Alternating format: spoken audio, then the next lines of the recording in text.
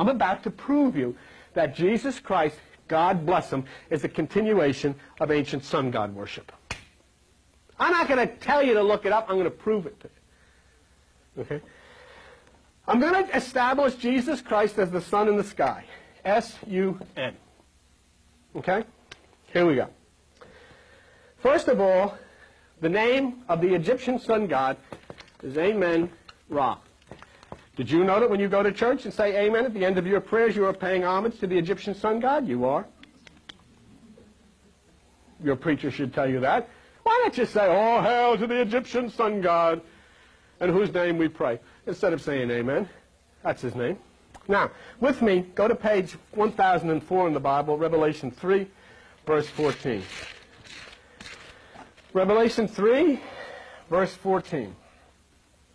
And Jesus Christ says, "And unto the angel of the church of the Laodiceans, these things say the Amen."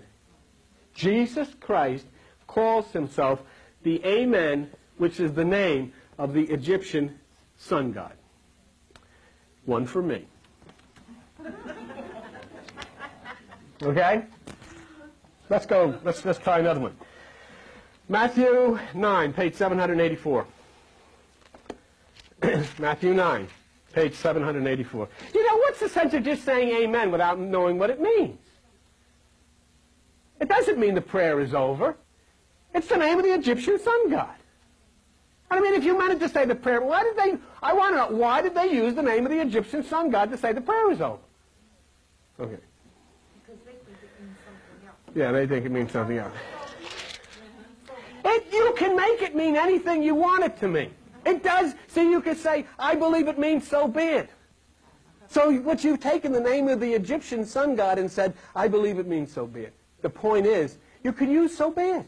You could find a word that says that's the end. You didn't. You used the name of the Egyptian sun god. Amen Ra. Now, Matthew chapter 9.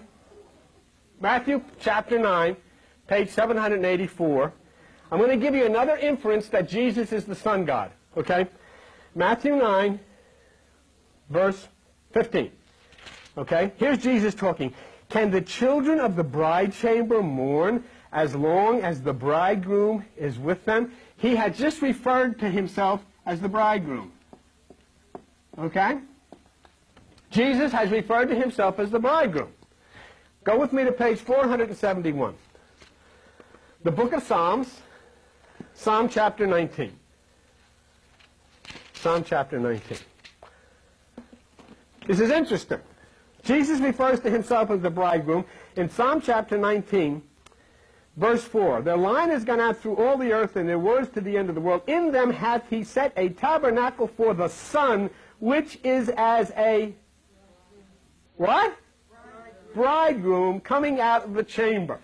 The Bible said, and the ancients referred to the sun in the sky as the bridegroom. Jesus has called himself by the name of the Egyptian sun god, Amen. He's just referred to himself as the bridegroom. That's two for me. Wait, that's three up there. 3. 2 and 1 is 3. But it's not Oh. Now, let's go. Are you ready for this? Now, for those of you who have not been here before, let me show you proof of what I'm saying right now. You cannot question this. And I'll tell you why you can't question it, because it's an astronomical, universal fact of the cosmos. There's nothing you can do to change it. You ready for it? Here we go. On December the 21st, which is very close to now, the sun in the sky goes through the constellation Crux, which is called the Cross. It happens on December the 21st. It doesn't make any difference whether you believe it or not. It doesn't make any difference whether the pastor believes it. On December the 21st, the sun is crucified. And I'll tell you something else. It's the shortest day of the year. It's the darkest day of the year. It's December the 21st. Okay? Now, you ready for the next one? On December the 22nd, December the 23rd, and December the 24th, the sun is entombed in the bowels of the earth 3 days and 3 nights. It's called the winter solstice. The sun is crucified, and is entombed 3 days and 3 nights, December the 22nd, December the 23rd, and December the 24th, and it's called the winter solstice.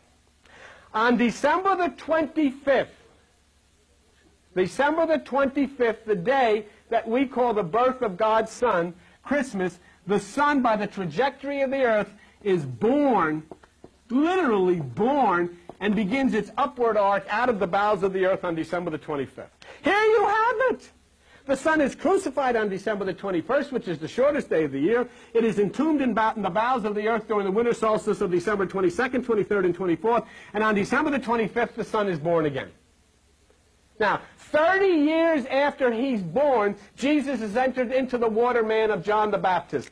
30 days after the Son is born on December the 25th, it enters into the constellation Aquarius, which is the water man.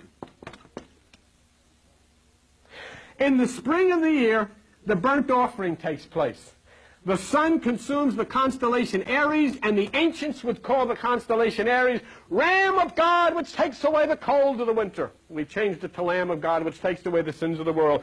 When the sun consumes that ram, it then moves to in the northern hemisphere to the eastern sky, and summer comes. The Son is crucified. It sits in the tomb 3 days and 3 nights. It is born of a bird on December the 25th. It enters the waterman Aquarius. It is the burnt offering which consumes the Lamb of God. And then it sits at the right hand of power, or the right hand of the Father, and summer comes to your life. And the reason that this all occurs is because in the center of your abdomen is a place called the solar plexus, which is the place of the sun. And through the meditation prescribed by the Bible, when the energy is allowed to rise and crucifies the lower flesh, you sit in the tomb of meditation. You are reborn to rise up to that which is the pineal gland of the brain, which is the symbol of Aries, which opens up the right hemisphere of the brain, and summer comes to your life. The winter of your soul ends, and that's why Jesus Christ said, if you want to find, cast your net to the right side. John 21:6. And the sun ends its journey in August. It becomes Leo, King of Kings and Lord of Lords. And then you know what happens? It starts its journey all over again in September. The Son is born of a virgin, Virgo.